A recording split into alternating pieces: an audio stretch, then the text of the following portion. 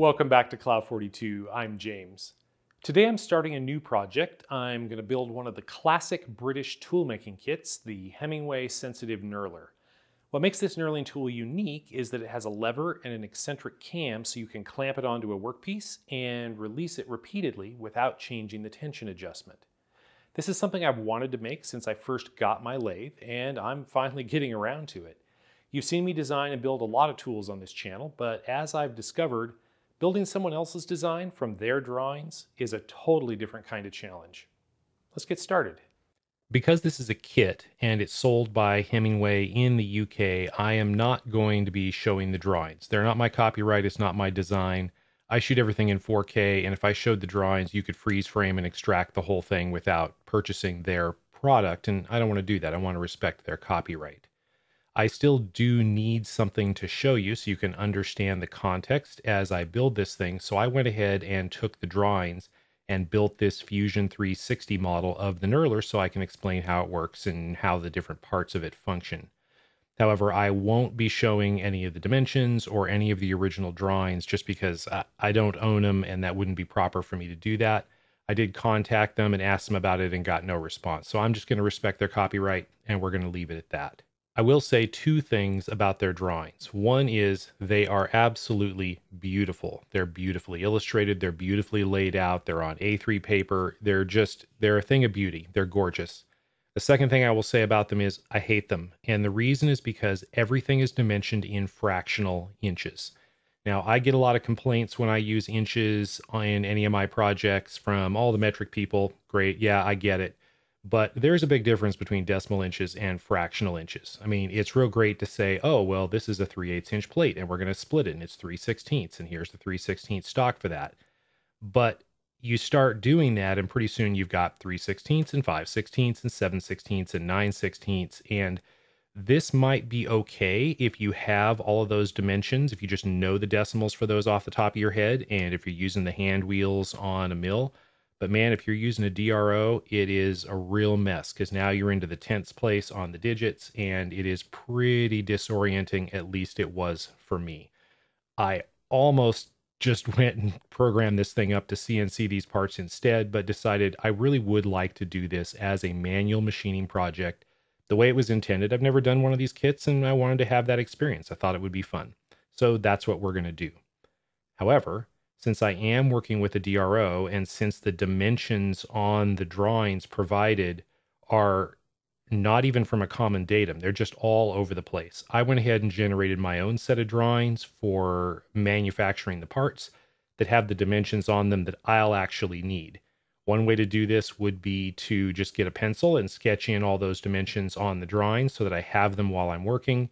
But I decided, since I was going to make this model anyway, I went ahead and just generated some drawings. So, for example, here's one simple part that I will show. I've established a datum in the center of the part, and I have everything dimensioned from that datum. It just makes things a whole lot easier. I can find the ends of the stock because I'm actually going to defer the rounding of these pieces till later. I'm going to leave them long for now. And that gives me a coordinate system I can just drive to with my DRO, and it makes my job a lot easier and reduces the number of mistakes that I'll make building it. I'll still make mistakes, don't worry, you'll still get the entertainment value from that.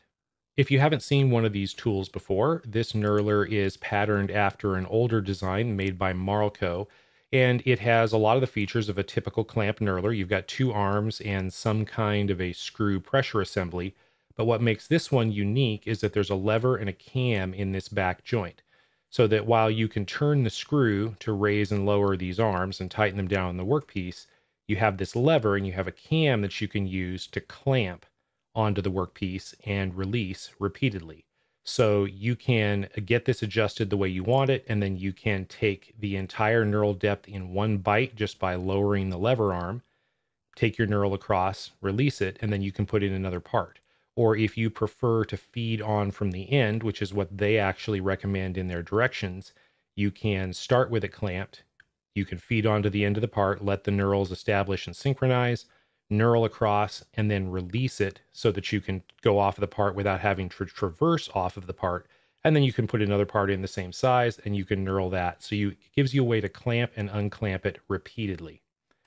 And the way this works is there is a cam on an eccentric shaft here. If I hide a couple of these parts, you can kind of see what's happening. As this rotates, you can see that eccentric is moving on this top support. It raises the back of the top arm, and that clamps the knurls together. Now, this entire system is floating up and down, so you don't have to have it centered vertically. It will automatically center, and you can adjust the feed pressure with the screw or how tightly it's clamped or the diameter of the workpiece, and then you clamp and unclamp it with this lever. The feed pressure assembly on this knurler is kind of neat. You've got a brass nut with a screw, and that screw goes into a brass part here that fits into a bored opening in the upper arm. And you can see it's submerged far enough into the arm that this part can pull the arm up and support it as well as provide downward pressure. When you're providing downward pressure, there's a lot of surface area here, so the brass on steel bearing should make that very smooth. And this doesn't require any springs because the screw itself is captured with a couple of set screws in a groove in the end of the screw. And so the screw will actually pull up on the boss, which will pull up on the arm. So it's a clever little design. There are a lot of curves on a lot of these parts. And I think that's the primary challenge in machining this. And we're going to start with, of course, rectangular stock. And my plan is to machine all of these basically rectangular flat bar parts without putting any of the curves on them. I'll just leave them square. In the case of the ones with rounded ends, I'll leave them long. We'll go ahead and drill and ream all the holes in the correct locations. And then we'll come back later with the rotary table. We'll set that up and we'll round all of the ends and machine all of the curves at the same time. So we've got some flat bar work, we've got some lathe work. Let's go out to the bench and get started. All of the materials required to build the knurler come in the kit. These are the side plates. The Brits call this BMS or bright mild steel. I think in the US we would just call this cold finished mild steel, probably 1018 or something similar. We've got the pieces for the arms, we've got the pieces for the side plates, and we've got some small blocks for the tool holder and the spacer. The 16th inch thick material for the wheel pin locks, it looks like it's been ground. I don't know exactly what that is. Then there are a number of pieces of what the Brits call silver steel. I think in the US we would just call this drill rod. I think these are mostly for pins and parts that don't need to be turned. For the parts that do need to be turned, they've supplied what they call FCMS or free cutting mild steel. I have no idea if this is a leaded alloy or if this is a lead free. I guess we'll see how it goes when we try to cut it. There are also some pieces of brass here for the nut, the trunnion, and various bushings for the assembly. And then they've included a small bag of hardware with all the screws. Looking at these, I think these screws are too long. I don't know if I'm supposed to cut them or if I'll just substitute my own, but it looks like all of the hardware that's needed is included. Then I also picked up a couple of sets of knurl wheels. I picked up a straight set and a diamond set. I was a little bit surprised at how small these are. They're really cute. I'll have to see if I can get more for different patterns and different pitches. Now we just have to pick a place to start, and I think I'm going to start with the side guide plates for the pressure assembly. For now, I am not going to bother trimming these parts to length. I am instead going to wait until they're done, and I'll use the rounding operation on the ends to establish the final length of the part. So for now, all we need to do is drill and ream the holes and put the other features in this piece of steel. So I'm using the half function on my DRO to find the center, both side to side and front to back, and then I'll base all of the locations of the features off of that center datum. Of course, I'm just going to drive to 0, 0 on the DRO and make sure that really looks like the center just as a sanity check. We'll hang the drawing up back here on the back of the mill with a magnet and get out some drills. There's a 1/4 inch pin in one end and a larger hole in the other end for the nut. So we'll just start by drilling this one size under 1/4 inch, and then we'll come back later with a reamer and ream this hole out for an exact fit on the pin. This stuff drills pretty easily, so it's just a matter of driving to the correct locations and putting in the holes. We've got 2 of these parts to do, so I'll just go ahead and swap them out with a stop just to reduce the amount of setup I have to do. These pieces of stock are about the same length. They're both a little bit longer than needed, so I can very easily just swap them with the stop and get the holes in the correct locations, and we should be good. Now the holes in the other end of the part are larger, and in fact we're getting very, very close to those parallels I have under the part. I did do the math and I checked to make sure that the parallels are against the vice jaws, and this is critically important. If you drill into the parallel, you're going to have a bad day. Now the reamers here are much, much longer than the drills, so I have to lower the knee on the mill. At some point, I am going to get a power feed on the knee, and that will make my life a lot easier, but for now, I'll just crank. So these holes are drilled slightly undersized, and I'll bring them out to the proper size with a reamer. And I've just got a motley collection. This one actually is a spiral flute reamer, and the 1/4-inch reamer I happen to have is straight flute, but they do the same job and get the same results, at least in this situation. The last feature we need in the guide plates is a 1/4-inch slot. Now I'm cutting this with a 1/4-inch carbide end mill. This is a 4-flute end mill, but it is a center cutting type. So I'll just touch off with the quill, zero the DRO, lower the knee a little bit, and then we'll raise the knee to plunge the cutter to the desired depth. And I'm just going to take this nice and slow. I wasn't really sure how this was going to behave in this material, especially being a 4-flute end mill. But it just went in nice and easy, didn't complain at all. So we'll get that to the depth, blowing away the chips just so I can see what's happening. It's not really necessary. You can hear the squeaking because now we've stopped cutting, and I'll just start traversing. Now this is the point where I normally turn the hand crank the wrong direction and mess up the part, but not today. You can see it's cutting across. I'm just kind of feeling it by hand. I'm not using the power feed. I'm just kind of watching the chips and listening to how it cuts. And it's cutting very, very smoothly, and you can see it's making a very nice chip and leaving a pretty clean slot. Just blowing away the chips to try to prevent them from getting caught on the end mill and recut, but really in this kind of an application, there's not too much danger of that. When I get to the end, I'll back off slightly, lower the knee to get out of the cut, and let's see where we ended up. You can see that the wall is a little bit rough there. The slot looks fine. The bottom of the slot looks great. The wall's a little bit rough. We'll go ahead and put the other part in and cut it using the same procedure. In the end, these measured slightly under 1/4 inch.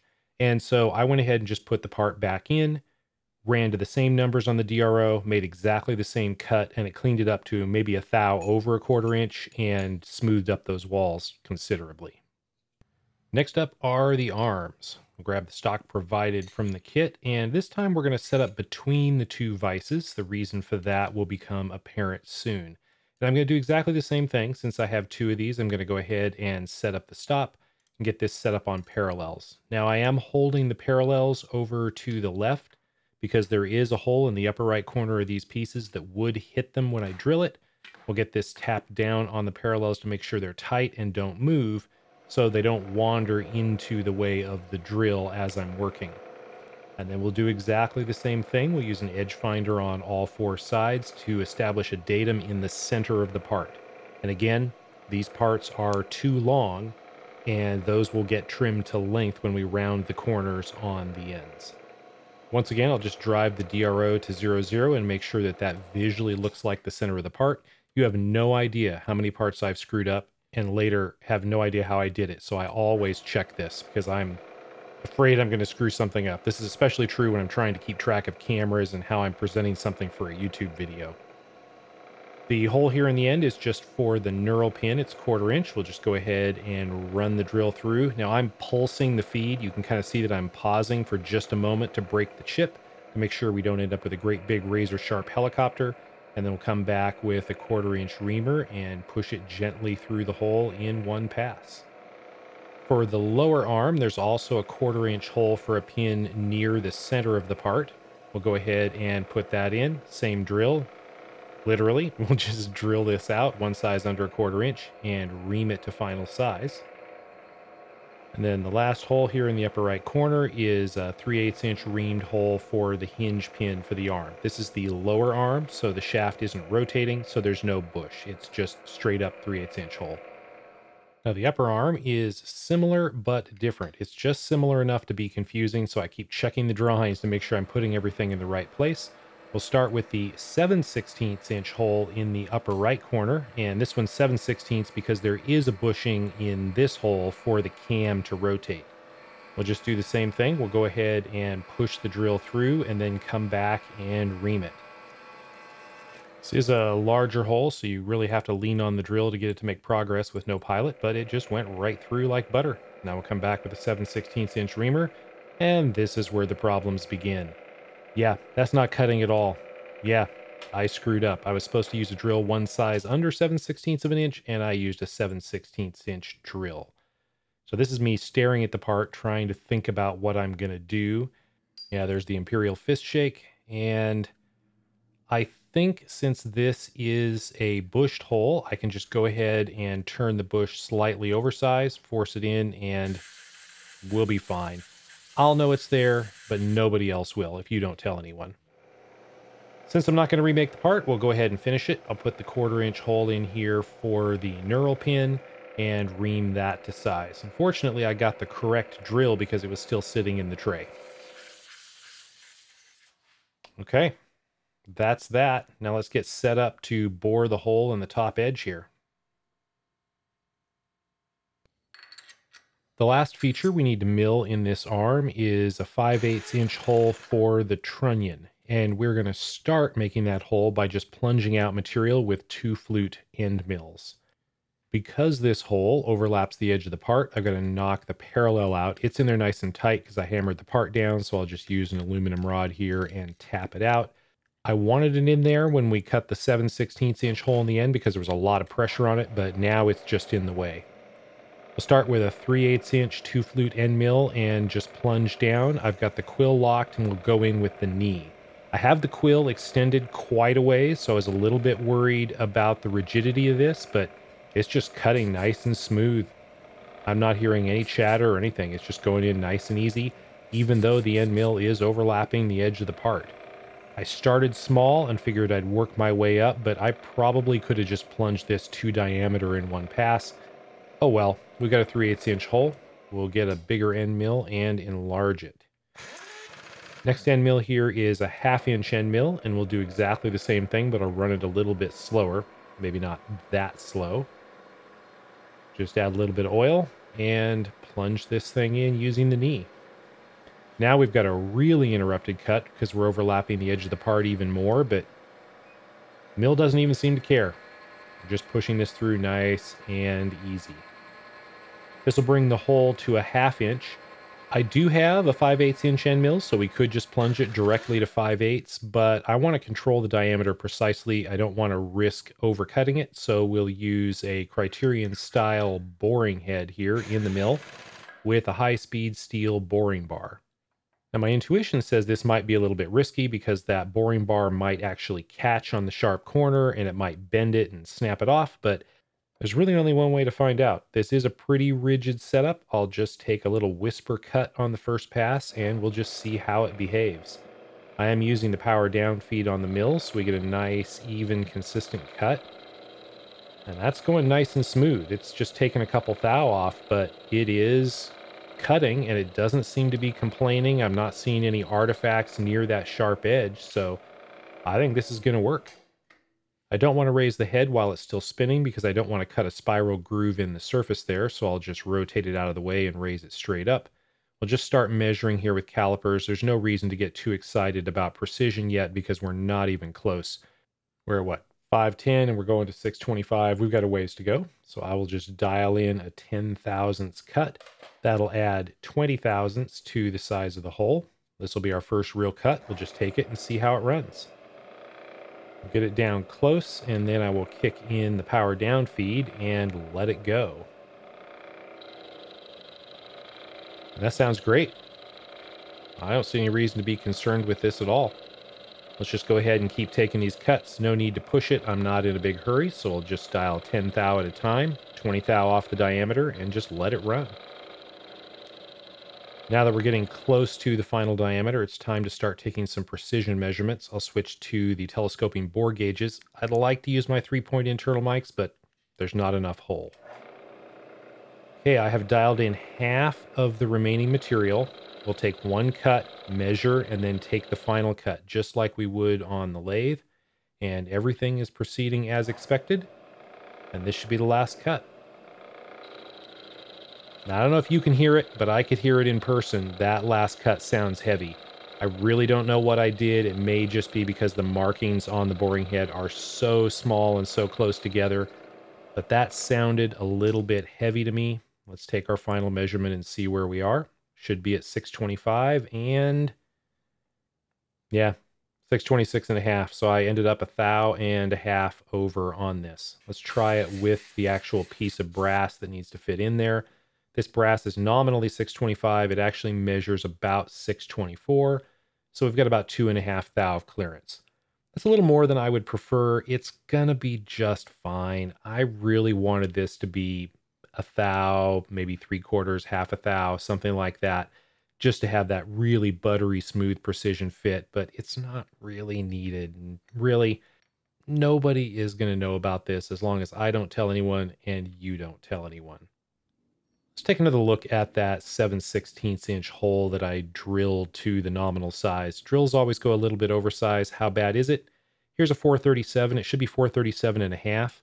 So the 437 should fit, and actually it fits a lot tighter than I expected. That drill's drilling closer to size than I thought it would. Let's try a 438. This should be a 1/2 thou bigger than the hole's supposed to be. Doesn't go through, so we may be pretty close to the correct size. Let's try it from the other side and see what happens. And yeah, it goes at least halfway through the part. So the hole isn't exactly straight. The 437 does fit nicely. Let's try 439.